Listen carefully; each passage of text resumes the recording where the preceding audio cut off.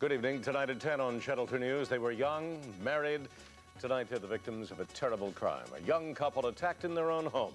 The killer makes his getaway, but tonight police have a key clue, and they're on his trail. Then, if he thought he had trouble before, tonight see how far the president has tumbled in a new CBS poll. And this is what we missed this weekend, but Steve Baskerville says we may not miss it again.